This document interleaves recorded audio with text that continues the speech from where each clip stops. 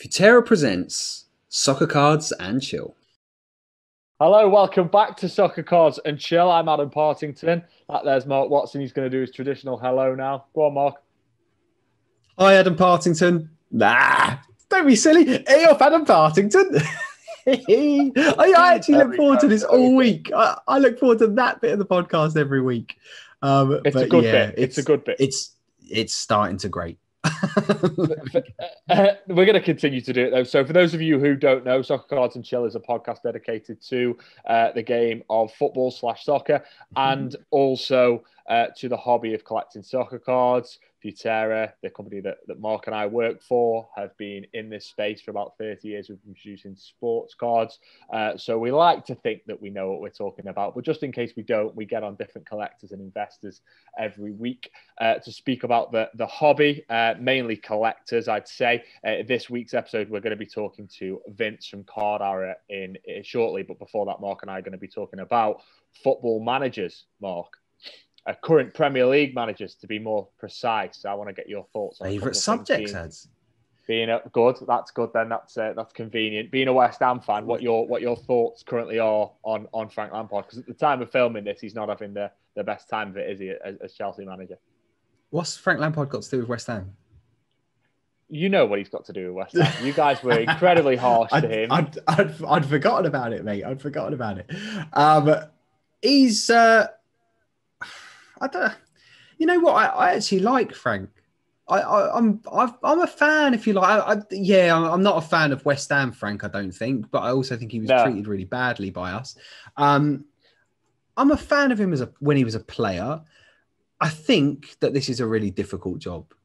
Like, I know it's his first job, but it pretty much is. It's his first major job, and it's a hard gig. Like, it's all well and good people turning around and saying, "Oh yeah, he's been given 200 million to spend," but you've also got to learn how to spend 200 million. Just because we can sit in a pub or sit on our couch and say, "Oh, you should buy this player and you should buy this player," like, there's a lot more to it than just that. And it's about personalities, and it's about how people bed in, and how people that come from foreign countries come into England, and do they settle down and learn the language? Do they like the culture? Do they miss home? All those things as human beings come into why someone doesn't perform. And I've got a feeling that Chelsea just need some time to gel. And if I was a Chelsea fan, I'd want Frank to sort of stay and be part of that. He's a club legend. It's always a real risk to bring in a club legend as a coach, because you worry that the people that loved him are going to turn on him. And I think for Chelsea, it's really important that Frank Lampard doesn't get turned on. And I think he's got to be given a bit of time to sort of get these players to sort of settle in at Chelsea. Look, it's not a disaster, but it's not looking great at the moment for him. And it would be a lot better if they a few more points. As a West Ham fan, like, brilliant. Love it. We're the same points or 3 points behind them. I would have taken that all day long if somebody had offered it to me. Especially knowing who they'd signed. They were probably my favourite to win the league this year, I think. So he hasn't performed, but he needs a bit of time to gel. Yeah, people were talking about the potential. I think he's going to be a great manager. Like, he had a brain on him. He knew what he was doing as a player, and he was dedicated, and he put in the time to train. He was always out on the training pitch. All the stories that you hear about him, he seems like a good guy. I actually met him really briefly many years ago when he was a young footballer. I think he was just finding his feet. It was very quick in a nightclub one time. It seems like a lifetime ago. But yeah, I think he was just finding his feet in his career then. But he was a young lad, and to see him come through and see what he's done now, I just think, like, we've got to give him some time, because I think he could be a great. And the one thing we never do in England is give coaches time, and the media always gives them stick for how badly they do. But you've got to learn, like, the job at the same time. So I'm a fan. I'm a fan. I'm not a fan of early days at West Ham, or every time that he celebrated in front of our fans, every time he scored a goal against us, which was pretty much every game that he played.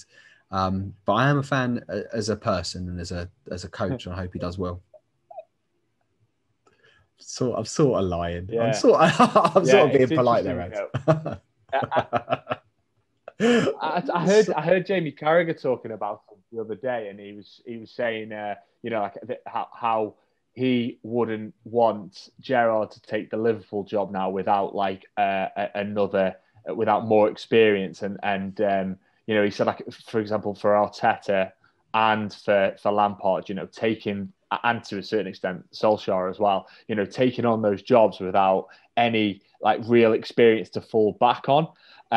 So Gerrard's probably out of those four is actually doing the best in terms of what he's going to be able to have to show when he decides to leave Rangers, which is ironic because I know it's it's the Scottish League. I get that. No, I don't mean that. I mean United are top. United are top of the Premier League. They are. We'll come on to Solskjaer in a second though. Yeah. The point I'm making there though is Carragher was talking about how he worries about these lads. Okay, Solskjaer's doing all right at the moment, but he worries about them when they get into pickles. They haven't got that experience to lean on. Do you think it's fair when people say that people like Lampard, Arteta, not so much, but Lampard especially, that he is getting a bit of a free pass because of who he is and the career that he's had? No, I don't. You know what? When he was a player, everyone said he was getting a free pass because of who his dad was, and I remember Harry Redknapp once saying that he'd go on to be like the best midfielder in the country if you just gave him a chance, if you gave him time. And he proved he was, like, maybe not the best midfielder in the country, but he wasn't far off. He turned into a great player.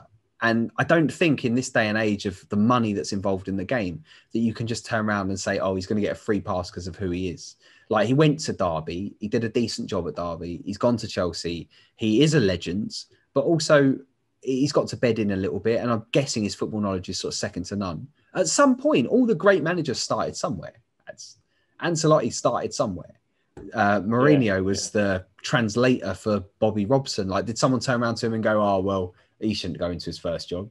He won the Champions League with Porto. Like, this is like insane. Like, that people start their career, they've got to learn it, and then they're going to become greats. If I was going to put money on it, I'd say that Frank Lampard will become a great coach, manage England one day, definitely win the Premier League, and go from there. I'm being polite about him because obviously I'm a West Ham fan. There's obviously that background that sort of there's obviously that slight animosity with every West Ham fan and Frank Lampard. But yeah, I still think he's going to become a great manager, just not at West Ham. Yeah, okay. Solskjaer, he's a strange one because I when Man United fans were kicking off about him, as they frequently go through they go up and down with Solskjaer, the relationship with him that seems to.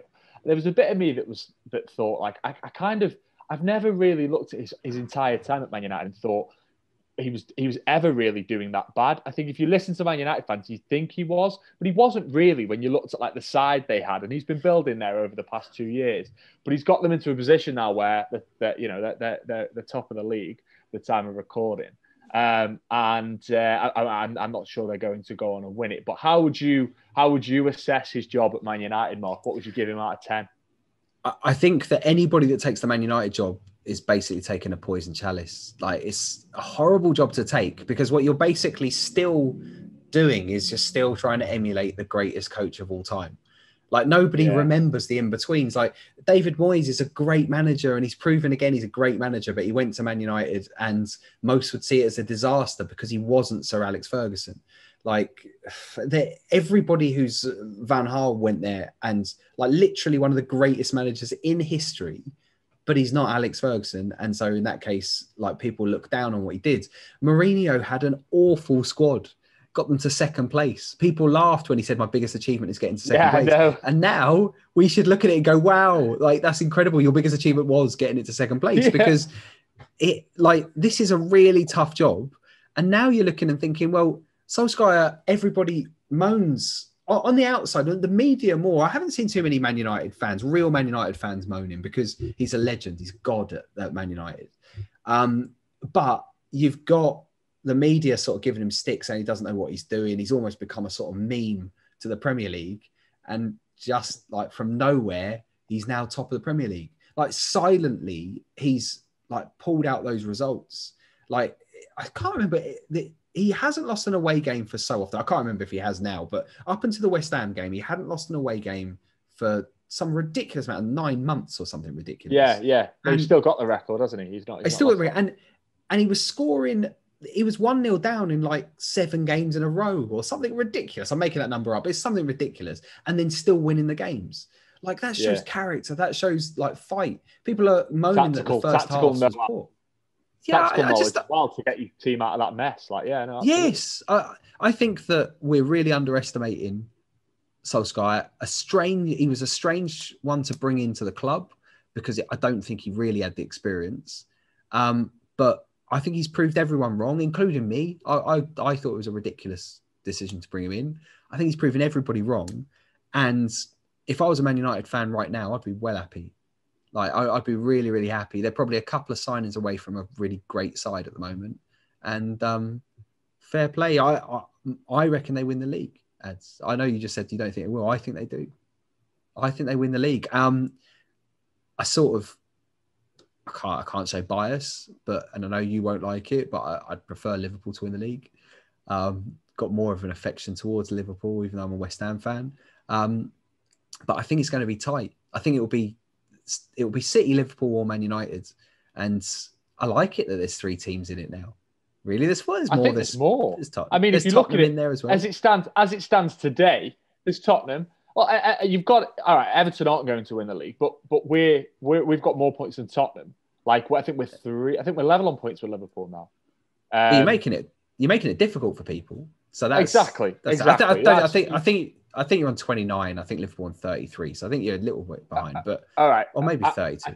No, I think. All right, okay, maybe it's 3 points. But the point there though is we're still in the conversation. Yeah. We're not in the serious conversation, and whether or not we'll still be in the conversation in April is I'm not sure. But I think it's good. The point again, though, the point on that one is it's great to see so many teams at the top of the Premier League at this point in the season, still within distance, of there's probably 6 teams in there that are still in consideration. Some of them more serious than others, but yeah, it's brilliant season. It's brilliant season, lads. I'm really enjoying it, and it's like I didn't think when I first started watching this year without the fans there and the atmosphere on TV's rubbish. It sounds a bit like a game of FIFA. I'm guessing it's the crowd noises from FIFA, but it's really enjoyable. The amount of goals, VAR is messing up the whole thing, but other than that, it's really enjoyable. Like, I'm enjoying it at the moment. West Ham are on tomorrow at 3 p.m. That's the first time in a year, I think.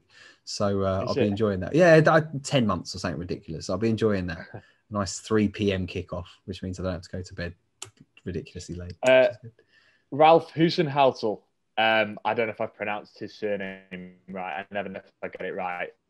Ralph Husenhaltel. Anyway, he's done a terrific job at Southampton. I think I got to make the case that pound for pound, he might be arguably the best manager in the league.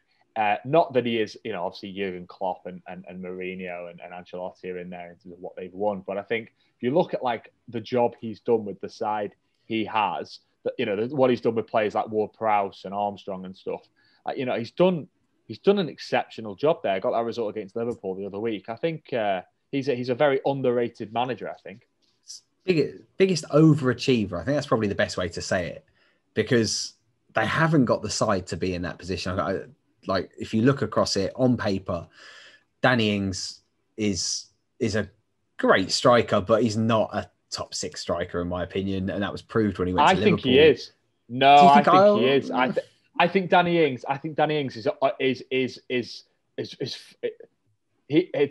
a bit of a mismatch that he's playing for Southampton. I think Danny Ings is absolutely mustard. In fact, his numbers, if you go back and look at his numbers, Mark, like they line up against the likes of the top strikers in the league. When you consider the support that he gets, the supply he gets, the teams that he has to play in, not so much now because I've just mentioned a player that's terrific and gets in some assists, but I mean he's very, very good, Mark. And the issue with Liverpool, remember, he got that really bad injury and then he was like down the pecking order and he was competing against likes of Mo Salah and he did get an injury. Exactly. It's for me, Ward-Prowse is the one that I just think he's brilliant. Set pieces, everything about him. I think he's a class player, absolute class act. It's enjoyable. I always love it when a team comes from nowhere and does really well. Bit like West Ham this year. I think Southampton look great, and it's enjoyable watching the ride. Basically, I'm not going to try and say his name. So, Ralph. Let's just call him Ralph. That's my. Ralphie, big Ralph. He's doing a good job, and we should commend him. It's they're sort of harking back to sort of Leicester days when Leicester won the league. He's getting those kind of performances out of them, which is just really impressive. So yeah, big fan, mate. Like Southampton this year, mate. It's a really good season, really good season. So yeah, enjoying it so far. What's the latest on trading cards, mate? What's going on in the world of trading cards this week with you? Well, last night I appeared on the Soccer Cards United podcast with Jason, which was a brilliant conversation. I was on the other end of I was on the receiving end of the questions for that podcast. Really enjoyed that. Had a very open and frank conversation about where we want to take things at Futera. Your name was dropped in a couple of times. Jason was talking about how historically he's found it. He's wanted to speak to people from Futera before and found it quite hard to track them down. We made a joke, about how cryptic some of the messages are, how to identify who's in it actually works for the company, and if you get all the cards together, then they make your face, and then you know who to seek. Those kind of things. We had a good conversation, and as I said, I was very frank about where I want to take Futera. I want us to be, a bit of an open door in the sense that collectors, the people who buy our products, who are passionate about our products, can come to me and come to us and be frank about what they like, what they would like to see. Of course, I was honest and said that we can't always, you can't listen to everybody, and we have our own parameters that we have to work to with the licenses that we've got. But I think that I sense, Mark, that people kind of appreciate that now from Futera. The fact that we're able to speak openly and candidly about what we do. We've got these very values that we kind of live as a company as well, without using too much kind of cliche marketing speak. And I think one of the things that I did say to him was about the products that we've produced down in the past, because what Jason said is he observed that I referred to us as an alt trading card company, an alternative trading card company, in the sense that you've got your two main boys, which we accept, especially in Europe and the States. We've kind of ran. We've got our audience in China, but we've tried to do new things, and we take these projects on and we run them for the entirety of their course. And he was asking me about that, and I said, actually, that's kind of represents us as individuals. If you think about the people that work within the company, and their personalities, that comes out in our products, I think. I think it's like this platform here has sort of given us the ability to actually have a little bit of a voice, which is the same across the board now with the trading card industry. We're thankful for sort of YouTube and being able to talk about it every week. And I know that for quite a while, we've sort of talked about wanting to have a podcast or a show like this where we can sort of talk about not just trading cards, but also football, and show a bit of the personality behind the brands, because I think that's one of the best bits about it, is that there is a personality behind the brands. There is an absolute and utter love for what we do. And every time that there's a new product comes out, these products are born from a frenzy of excitement within the office. Like, this isn't just like, oh, well, we have to do this and we have to release this now, and we have to, like, I'm sure as the collectors will see, like, we don't have this strict schedule throughout the year of this releases here, this releases here. We release as the ideas grow, and as we can come up with the best product that we possibly can. And I really love that about what we do. As someone in the trading card industry, I'm massively thankful to the two big boys like Panini and Topps. They do a great job, and part of what we want to do on this is talk about what they're doing just as much as what we're doing, because it's really interesting to see just how far the hobby's going, and it does give us even more of a platform, as it does with any other trading card company, just to sort of, there's enough room for everybody, I think. But yeah, I think, like, as in from when we started this, it's really important to us that we do have a bit of a voice now, and that we're going on to podcasts and we're talking to collectors and distributors and people like that, and answering the questions that they've always wanted, basically. And as we go, we've got some really exciting stuff coming out. And so this gives us a perfect platform to actually talk about that as well, Eds. And like, I know we keep on saying in a couple of weeks, but it's really close now. We've got a new website that's launching very soon, and it will be launching with new products, new licenses as well, which is really, really exciting. Can't say any more than that, but I think depends on what day this goes out. If this goes out on Saturday, then I think it's the Wednesday after all will be revealed, and it's some really exciting, cool stuff that we're doing at the moment. So yeah, can't wait to just get started and show everybody what we're doing. But great stuff. Well, absolutely. Let's play this conversation that I had with Vince from Cardhour, and then we'll come back and we will talk about some of the other cards that we've produced in the past. Vincent from Cardhour. How you doing? I'm fine. How are you? Good. We were just talking off camera there. Well, on camera, but before I'd hit record about that Anderlecht shirt in the background. You got some cool signatures on there, I believe. Who was it again? Yeah. Did you say you got Company on there? Yeah, Company and Tielemans are the main ones, I would say. Yeah. Well, yeah, Company and Tielemans. What a player Vincent Company is. He has retired now, hasn't he? Because I know he went back to Anderlecht for a bit. Yeah. He's the head coach now from Anderlecht, though. So how's he getting on? It's getting better. It was not looking very good at the beginning of the season, at the end of last season, but it's getting better. Good. Well, that's good to hear, because he is, if any player is deserving of a decent managerial career, it's Vincent Kompany. Like, he always struck me as the type of guy that would go on to be a manager. So I hope it goes well for him. I was watching one of your videos earlier, doing my research, as any good interviewer should do, and you mentioned you've got kind of two passions, and like one of them's soccer and then one of them's World War II. I am also a big World War II fan, in the sense of like, it seems like a strange thing. I'm a fan of World War II. I mean, in the sense of I'm intrigued by World War II. I have lots of different books. A great book, by the way, All Hell Let Loose by Max Hastings is a brilliant book on World War II if you haven't read it. But you were talking about that you were looking for like cards of players that were like around in World War II. Where's that come from? Well, everyone was talking about vintage as you have to collect, you have to invest in vintage, and you have to have vintage and all that stuff. And I was like, I actually never looked into vintage because, I mean, I wasn't around, which is one. But two, for some reason, I never linked soccer to World War II for some reason. I'm not sure why.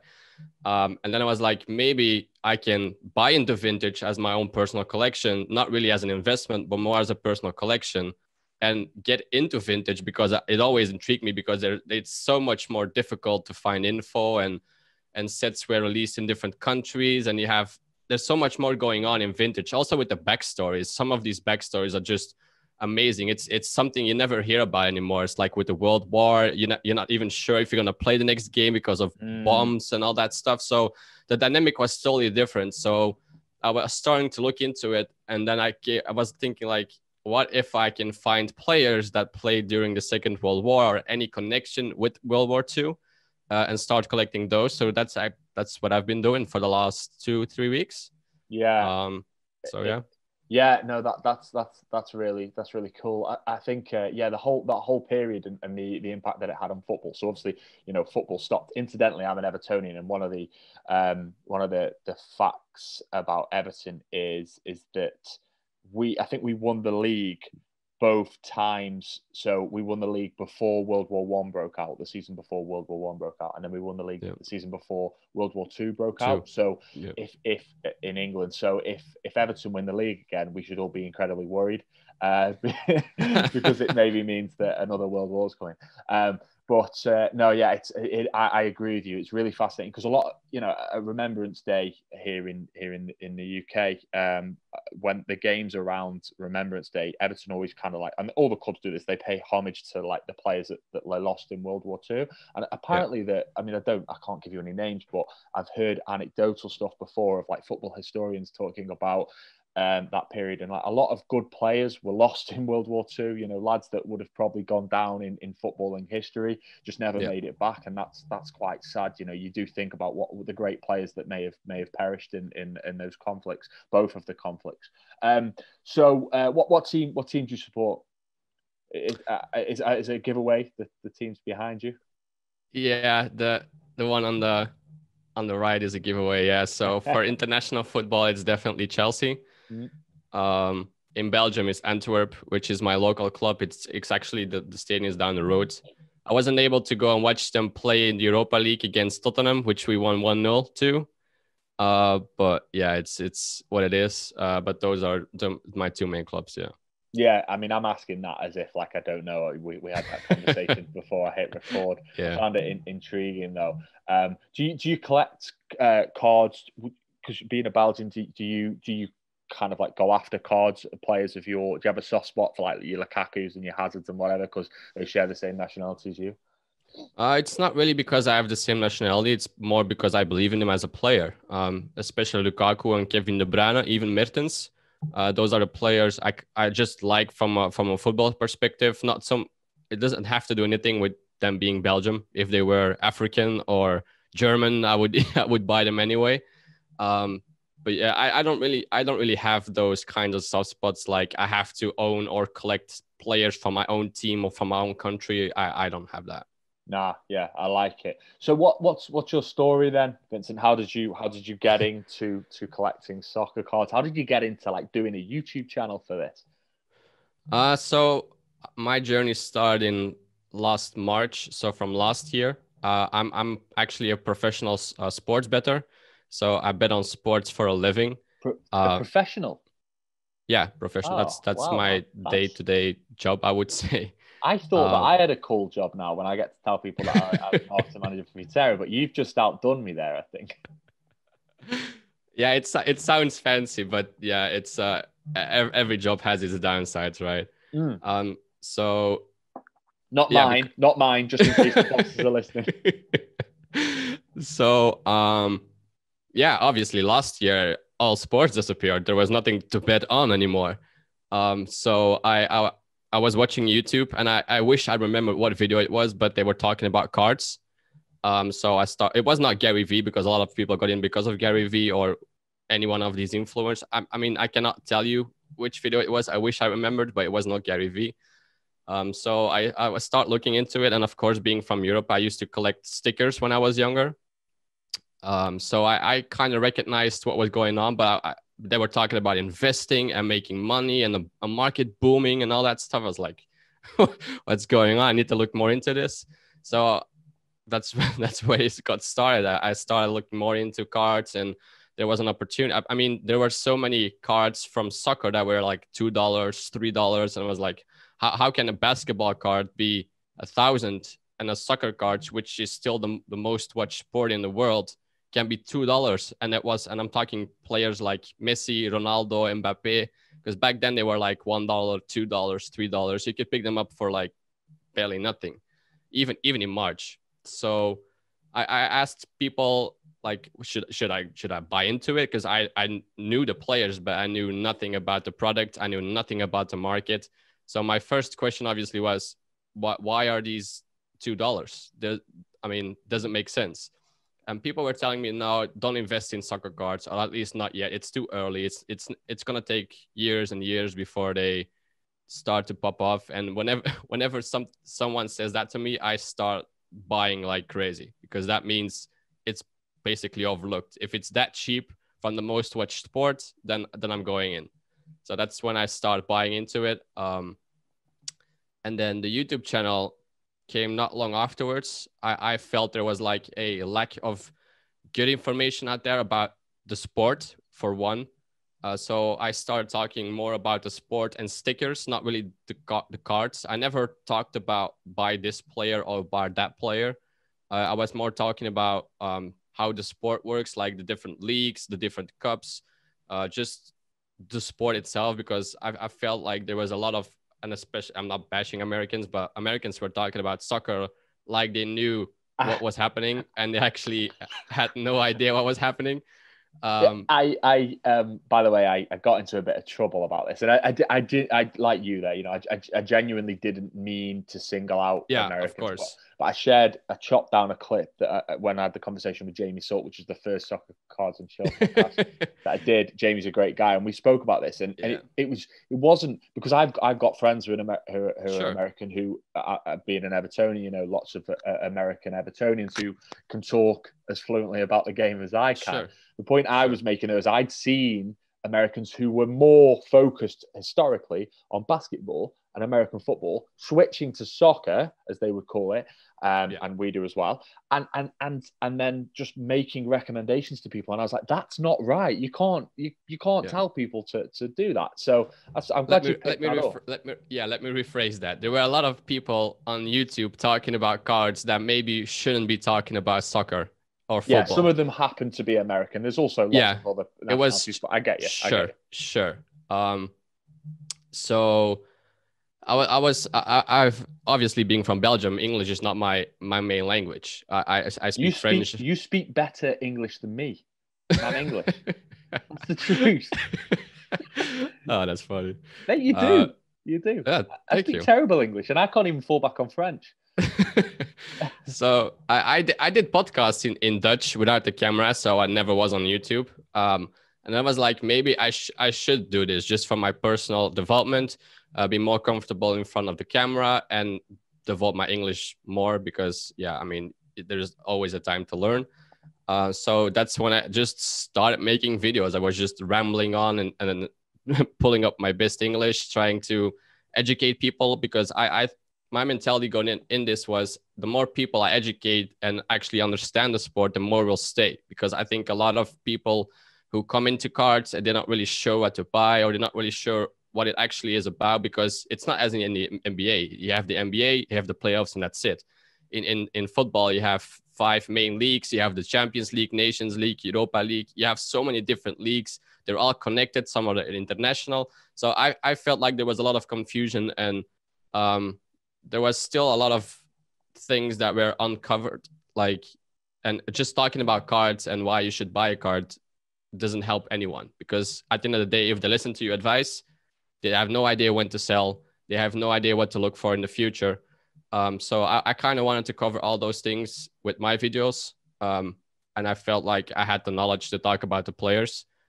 So the more I talked about the players and the more videos I made, the better I understood the market. So yeah, that's where it all got started. What do you make to this whole investors / collectors tribalism that sometimes plagues the industry, or I sense it does, or have done in the past? It's not so pronounced in Europe, I don't think. But and if you were to fall on either side of the fence, which side of the fence would you fall on? Are you an investor or are you a collector?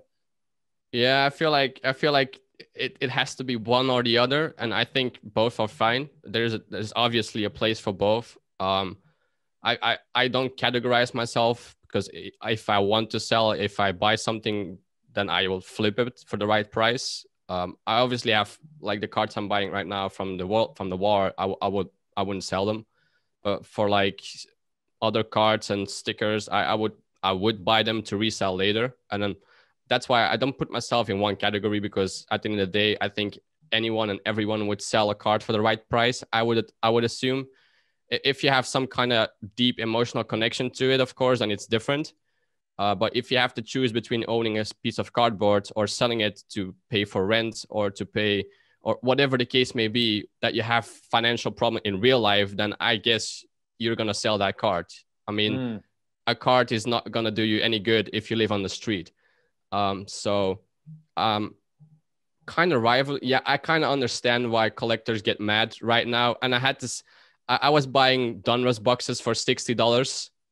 I mean, months ago, and now it's like 500. I don't even know. I don't even looked it up because it's super expensive. So I kind of get it that even if you're only a collector, like collecting with your children right now is basically unaffordable. If you want to buy 5 boxes, then you're gonna pay $1,000, and yeah, it's just for collecting purposes. So I kind of get that collectors get mad that it became so expensive, but at the same time, the collection of those collectors have gone up in value. So I mean, I kind of get that there is a thing from both sides. I'm fine with either. And everyone and anyone has its place, and as long as it's helping the market grow as a whole, then I guess I'm cool with it. Yeah, because there's also the thing as well. Neem Patel brought this up to me. He had an example of someone who he'd spoken to who was historically just a collector, was holding all of these valuable cards as the boom hit. great. Yeah. And then he'd always wanted to go to I think it was like somewhere like Croatia, and he was able to take his family to create. I know who it is. Croatia. Yeah, I talked to the guy as well. Yeah. Great. So and that's brilliant. And also, he said, and I hadn't considered this. He said, well, what does happen sometimes is people will sell their cards to improve their own collection. So you're a collector, You've always wanted this card. Now all of a sudden you've got 3 cards that you're not as fond of. You're able to sell them and buy the card that that may have been unattainable before. So that's interesting as well. So I think, I think as a from the publisher's perspective, from Futera's perspective, so we've always catered to the collector. We're not looking at this for investors per se. And that's always been the mainstay of our focus. But you've got to, I appreciate that, things have kind of changed a little bit, and there are people entering into the space that want to buy the cards to invest and potentially sell on. It's an interesting debate. Go on. You got something you want to add to that? Yeah, I just think a lot of people are just too focused on being one or the other instead of just being fine with both of them. It's like, as you said, it's like if you have 5 cards of the same, why wouldn't you sell 4 of them, keep one, and then with that money buy the one card you are not able to afford or cannot afford? It's like, it doesn't make sense to keep 5 of them for a collection. From my perspective, you just keep one, the best looking one, sell the other 4, or if they're graded, just sell the 4 and an upgrade. That would make the most sense to me. Obviously, everyone does what he wants to, and as I said, there's no right or wrong. But I get why people would sell their collection or try to level up. I would say I think it's fine. How are you currently navigating this boom then, Vincent? What types of things are you looking for at the moment? How are you riding the current sports card wave? So as I said, right now I'm buying a lot of vintage cards. And the main thing I'm doing right now is looking back on that period from March till August and a bit back, just to understand the market. So whenever something like that happens again, or just trying to understand the dynamic, I'm not buying much modern cards. I just try to understand it, and I'm just watching the market. What are other people buying? What are other content creators talking about? It's just more of an observation period for me right now, because in 6 months' time, hopefully we have the Euros. So I guess it's going to be around the same as the NBA playoffs of last season when they were in the bubble. So I just right now try to understand the market and try to find a direction where I can go from right here, because obviously I also invest to flip. I don't like that word, but I just like to buy cards with the main goal to make money off them. So I just try to understand the market right now. Here's a question, and it's one that I haven't asked to any other guest that we've had on Soccer Cards and Chill. What impact is the coming European Championships going to have on the hobby, in your opinion? It's obviously hard to say, because it's again, the pandemic is something unique for what we've seen. I guess no one could have predicted that it would be August. I do think, because we saw what happened in August, that obviously the Euros are from my perspective, the second biggest international tournament behind the World Cup. We saw what happened during the Champions League knockout stages from last year. I mean, players who were still in the tournament went up like crazy. Mbappe cards went through the roof, especially the Prism cards. Neymar cards were going through the roof. Lewandowski cards were going through the roof. So I think the more we get towards the Euros, the higher the price is going to be. And I think it's going to be around the same as the NBA playoffs. Teams that progress to the next round, their card prices will continue to go up, because they have a higher chance of winning the tournament the more they future into it. The cards from the players that get eliminated will drop in value. And I think at the end of the day, there's always going to teams like England who receive a lot of hype, because everyone wants, all the English fans want English teams to do good. So I think a lot of teams will get hyped hyped up. A lot of content creators will talk about the Euros. I will talk about the Euros. So I think prices are going to go up a lot by then. I'm not sure what cards, probably Prism again, because a lot of American collectors and people not European will come into the market again. They buy what they recognize, which is Prism, which is Optic, which is Select. Prices will go up, and the more at the later stages in the tournaments, prices will continue to go up. And whenever we have a winner, prices will come back down. That's what happened in the NBA playoffs. And I think it's going to be around the same for the Euros. So I think it's going to explode again, and it's going to come back down, and it's going to stabilize over time again until we have the next big tournament coming. Okay.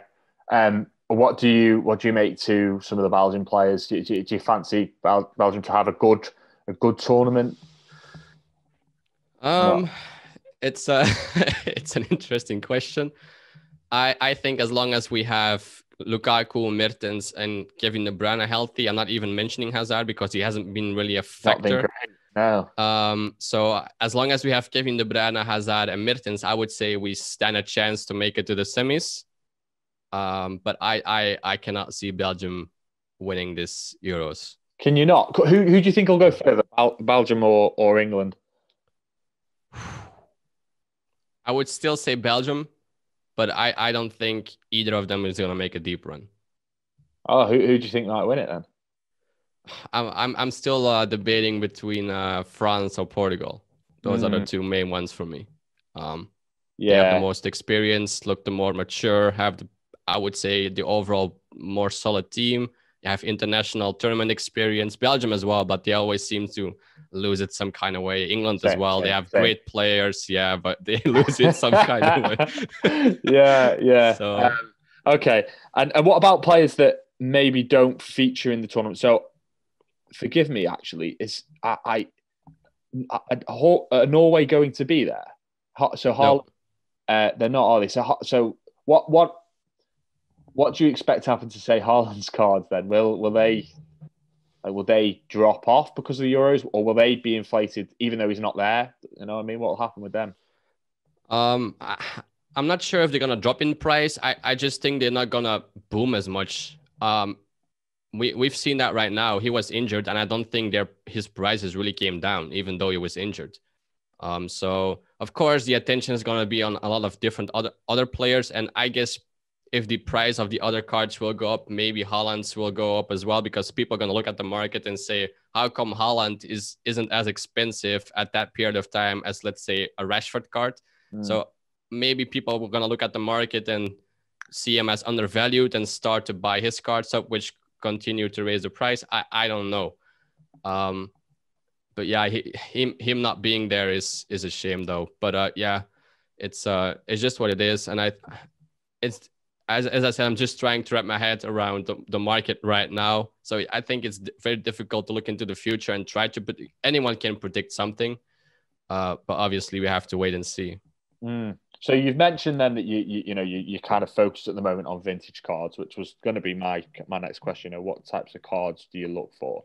You've said there that, and we've just spoken about the European Championships, and you don't want to, it's hard to make those predictions, because I was going to say kind of what does the future in 2021 look like for soccer cards, but we've kind of ticked that off really. It all depends on whether or not the European Championships go ahead, right? If they don't go ahead, then well, it's anyone's guess. But it's safe to say that the value of them will continue to rise. Just on the European Championships, though, do you think that will evoke the interest from the United States if it coincides with NBA playoffs? Because the European Championships doesn't have the pull. It has the pull to us because we're Europeans, but does it have as much impact on the Americans culturally, do you think? Of course, the World Cup is going to be much better in that perspective because America has a chance to make it. I mean, the USA national team. But I mean, I guess it's going to continue. It's going to appeal to those people as well, because soccer is growing in America. Even if they don't want to admit it, it's growing. It's much more accessible as it used to be. Bigger players go to those leagues. So I guess people have an incentive to watch. Why wouldn't you watch the second biggest international? It's not, even though soccer is not that huge or football is not that huge in the United States, There's not gonna be a way around it. It's gonna be all on social media. People will talk about it. If you open YouTube, it will be there. I guess even in the NBA, people will mention it. I mean, look at how LeBron James right now is doing all these posts with Mbappe. So I think it will be present at that time. People will talk about. People will hear about it. And at the end of the day, if you're an investor, if you're a flipper, you want to dabble in that. So I guess it will have some kind of attention from American collectors. Maybe not as much as as the World Cup. I think more people will come into that because it's such a big tournament. So I asked a question, or I've been asking questions on our Instagram page, Vincent. You may have seen it, and I asked one today about autograph cards. You know, which players people are currently seeking at the moment. And then I asked one as well on Monday, but the question escapes me now what it was that I asked. Anyway, the point I'm trying to make here is that I get suggestions of like women's players and women's cards. And I know that, you know, the women's game, actually, women's soccer is probably bigger in the United States than it is in Europe, and it's growing here. The interest is. So are you... because I still don't see a lot of collectors talking about this on the whole, the women's game. Do you foresee any kind of potential there? Are there any women's cards that you look for, any players that you think actually they might have a bit of gravitas, you know, culturally and command a certain value or certain interest, or not? I can't say I do. I don't know what it is. It's just people are so stuck with men's football that I guess it's also because I guess it's not as relevant on television. It's not that you can watch every women's soccer game. I might be totally wrong, but at least in Belgium, we cannot just turn the television on and watch weekends women's games or something. So for people in Belgium, it's only when the national team, the women's national team plays, we have that on television. But it's harder to access the games itself. So I don't collect it. I have actually no interest in collecting those kinds of cards. I mean, obviously if people want to do that, I think there is a market for it. But I can't say I'm very much interested in those cards now. No. I think I do wonder though in the future whether or not it will rise to more prominence. Sure. I think the men's game is so dominant still culturally. Like it's just, when people talk about football, they do think about the men. It is changing here. There is a lot more interest in the women's game. I know my club Everton put a lot of emphasis on our women's team, but I just wonder if, say, my little girl in the future, when she grows up, whether or not she'll collect women's cards or not, or that would be awesome though. Yeah, it would be. It would be really cool. So it's just something I think to ponder. I think as collectors, I'm certainly intrigued by it because, as I say, again, it's anecdotal, but I keep on getting suggestions like Lucy Bronze and stuff. I keep on getting these names thrown at me when I ask the questions and on our Instagram account, and I just think, okay, maybe is there something in that? So we'll have to see how that plays out, really. And in terms of the men's game. You mentioned Marcus Rashford, who here in England is making some real kind of noises off of the pitch. I don't know if you're aware of this so much over there, but he's taken the government to task in Britain on free school meals and has got a lot of plaudits for that. He seems like a great guy, like a really nice guy, regardless of your politics or whatever. He just seems a nice guy, a very competent footballer playing for potentially the biggest club in the world. Are you enthusiastic about Marcus Rashford? I know you're looking for vintage cards, and he most definitely isn't vintage, but are you trying to seek him out, Vincent? What's the situation with you, and what other young players or players do you think have a lot of potential moving forward? Yeah, Rashford is an interesting player.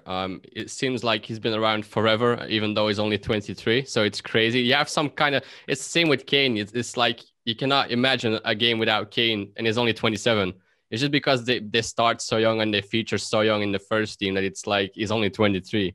From a collecting perspective, it's interesting you asked because I have a video coming out. I don't want to plug too much, but I have a video coming out. You plug away, Vincent. You're giving us your time. You plug away. I do have a video coming out talking about him. So I'm looking to buy some of his cards more to sell again during the Euros, because long term I don't really have that much of a connection to Rashford. I do like other players like Greenwood. I'm a very big fan of Greenwood. He had an amazing run last season. He has a bit of a dip this season. But I mean, sometimes people forget, I guess, he's still, what is he, 19, 20? It's still very early. And at the end of the day, it's still, people call him a kid. And kids make mistakes. People have to grow up. But it's a long-term thing, you know. I mean, look at Ronaldo, he's 35. That would mean Greenwood has another 15 years if he makes it, another 15 years to build a career. I also am a big fan of the obvious one, Haaland.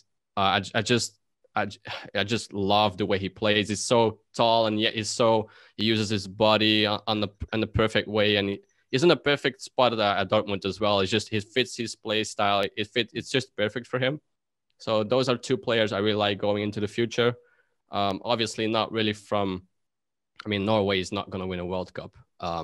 And Greenwood is probably not going to play for England, or he might be on the bench or something. So it's just players I like. I'm not saying it's a great investment or go out and buy them. I just love those two. There is something, I think this is an area of that, again, we were talking before I hit record, and I was saying how I've kind of, I'm new to the industry, and talking with you guys has kind of got me enthused about cards, and I'm even thinking about them. Obviously, you know, as marketing manager for Futera, I'm solely focused on Futera cards, but it is exciting watching you guys, you know, seeking out these players and talking about these players in the future. And one that I think's a great prospect, because I see him a lot, is Ben Godfrey at Everton. I don't know if you know about him. We've purchased him from Norwich, and I don't remember really seeing him at Norwich, and Norwich got relegated, but he has been fantastic for us. He's a centre half by trade, and he plays we've deployed him, you know, across the back four. He's played at right back, he's played at left back, and I think he has played centre half as well for a little bit. So and he looks very astute and probably like captain material. So he's most definitely one to watch. I think in the future. This is a question that I put to all of my guests, Vincent, and it's the first $1 million soccer card. What do you think that could be? I'm gonna be the obvious one as well. I think it has to be a Pele card.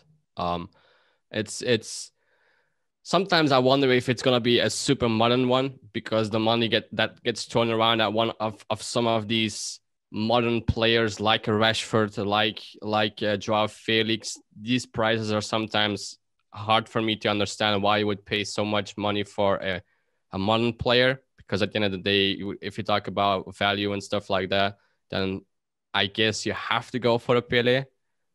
So I'm gonna be again one of these boring guys and say Pele. That's the answer that I get frequently, but that's because it's the high probability. I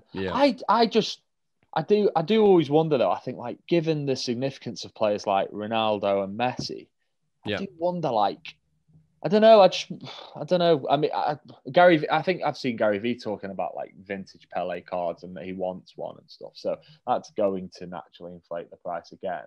But I just wonder, you know, because players like Messi and Ronaldo, it's hard at the moment to fathom because they're currently playing. But when they retire, I think we're going to realise again, you know, just how phenomenal those footballers were. So I do wonder if any of their cards may reach them heights. If you think that one or the two, like Messi or Ronaldo, would get to 1 million, which one do you think will go first to 1 million, Messi or Ronaldo?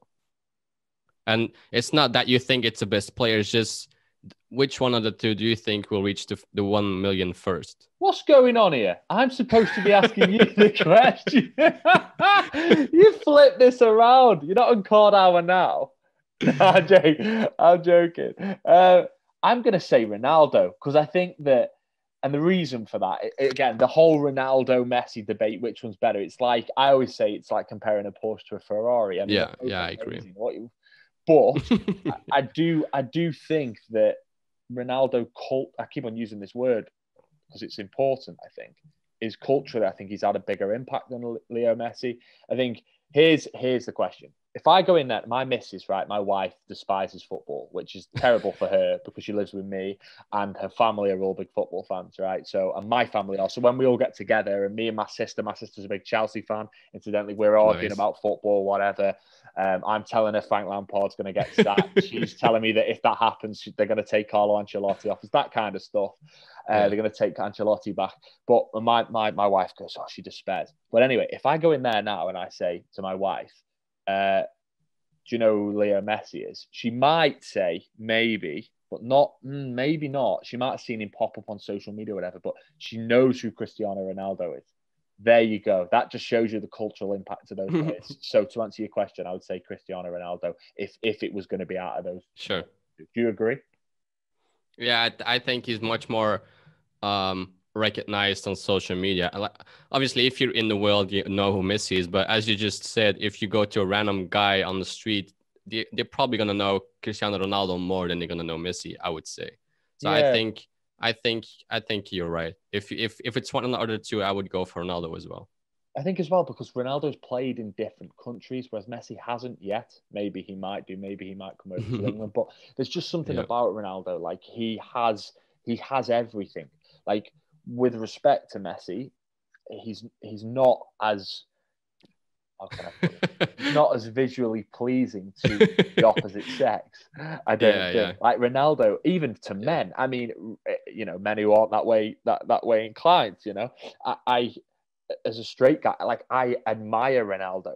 Like I can see why the opposite sex adore him. Like he is, he's incredible. He's got it all. He's got it all. And you know, you can pop him on the front of a Calvin Klein advert, and then he can go and play up front for Juve, like you know, an hour later. Like he can do it all, and he can. And the thing is about Ronaldo, I don't want to, you know, I know with the intention of this podcast wasn't to get into the Ronaldo Messi debate, but for me, I'm sorry, that's on me. That's cool, man. It is an interesting topic. Another thing though about Ronaldo is you can play Ronaldo anywhere. Like you could play Ronaldo. I mean, you could probably play Messi at centre off, but Ronaldo's probably going to do a better job at centre off. You can play him at centre midfield. You could play him everywhere. Like he's incredible. He's incredible. But they're both two phenomenal footballers. Okay, final question from me. We'll do this again though because I've enjoyed talking to you. If you were Let's pretend Futera sacked me for my comments on this podcast about Leo Messi not being as visually pleasing to the opposite sex as Ronaldo. Right, I've been sacked for that now, and they say, Vincent, you were in that conversation. You led him down that path. However, you know more about him than Soccer Card, so you come and work for Futera. What would you do in my position as marketing manager of Futera? It's a good question. I think I would make a rookie card set, but only one. It's not, sorry, Tops. It's not like Tops is doing right now. Like Mukoko had 4 rookie cards printed in 3 weeks' time. One for being the youngest guy in the Bundesliga, one for just stepping on the field, being the youngest guy, one for an assist, one for being the youngest Champions League guy. I mean, it keeps coming. People make fun of it on Instagram as well. As soon as he does something, scores, gives an assist, you see countless of Instagram stories like, yeah, there's gonna be another Tops one, and it actually happens all the time. Like, I would just stick the RC logo or call one card a rookie card, and that's the card to get. There's more coming. But only that one is going to get an RC logo. So people recognize that that's the RC. I think that's the first thing I would do, actually, that people recognize which card to get. So people will look after it. Yeah. Yeah, on that, just I must interject here because I've had this raised to me on another podcast, and I had to say to that guest, I can't remember who it was now, but I did say, you know, we do have a rookie set planned specifically, and we'll be able to we'll be able to talk more about this. It's not been finalized. I can't give you any more details, unfortunately, but it is on the radar for us, and we are aware of that. And I think, you know, on that, what Tops are doing there, again, speaking candidly, and I don't work for Tops, so, you know, I can't go into too much detail of their rationale there. But I think, you know, at the moment there's a lot of desire for people to get cards. People just want cards, and I think as manufacturers, and we've had this conversation internally, we need to be careful, as to not just go completely gung ho and flood the market, and then and as you say, and then almost like devalue the what it means to be a rookie. So anyway, we're very conscious of that. I'm sure every company's approaching it in different ways. You sound like you had something else, Vincent. You had another recommendation for me there, or not? Yeah, sure. I think I'm not sure how the process works. Obviously, I don't work for a company. Just use visually appealing pictures. If you look at the 2019 EPL Prism Aubameyang, I'm not sure if you know exactly what card I'm talking about right now, but if you look it up, you're gonna see exactly what I'm talking about. The card is so ugly, you just don't want to buy it, even though you might like Aubameyang, you might like the sit. It's just such an ugly looking picture of Aubameyang that you would just decide not to buy it because of that. I think, as I said, I don't know what the process is like of selecting the images for these cards, but I have to imagine that you get to choose between different pictures of the player and then they get stamped on.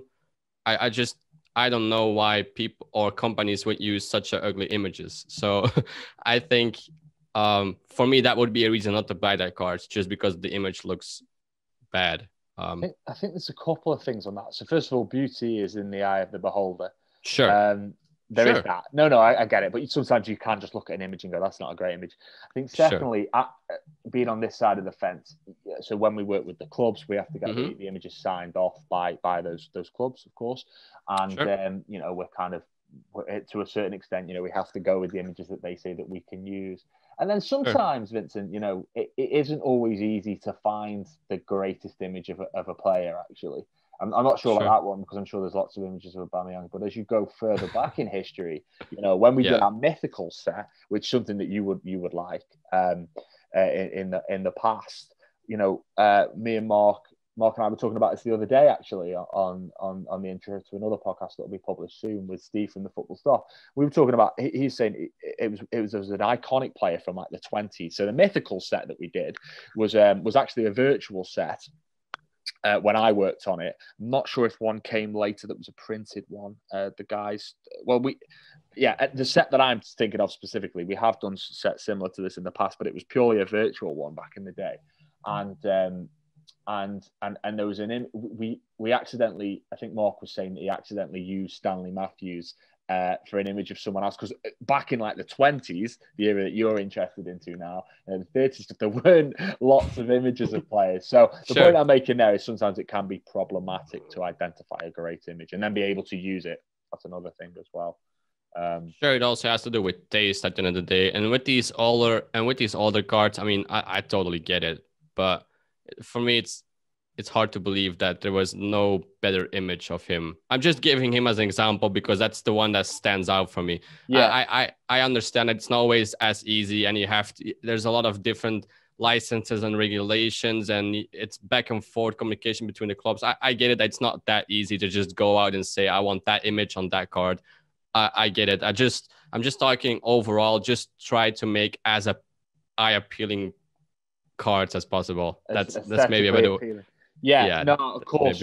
I think one thing that I would say, I never try and use these podcasts like a marketing pitch. Purely the reason why we do soccer cards and chill is it's great to speak to people who collect cards, and it's a good education for me. And also, I hope it's a value to collectors. They're the two main things. But what I always would say as an advocate of Futera is I do feel like our cards are quite visually pleasing. I know that Gwyneth and Mark, they spend a lot of time thinking about what the cards are going to look like, and we pride ourselves on that quality.